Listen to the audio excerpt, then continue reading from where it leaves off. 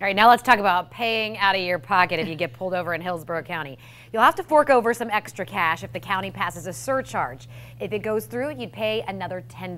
Brightside's Sean Stryker is on this. And Sean, $10 doesn't sound like a lot, but it adds up for Hillsborough. It does, and you have to look at it this way. There's already a $20 surcharge, so that would bring the total surcharge up to $30. So what infractions will have you paying? Well, you know, speeding is on the list. So is having an expired vehicle registration or license, even some criminal violations like leaving the scene of an accident, driving under the influence, and fleeing from police. That's just to name a few. So how much could an extra $10 bring into the county?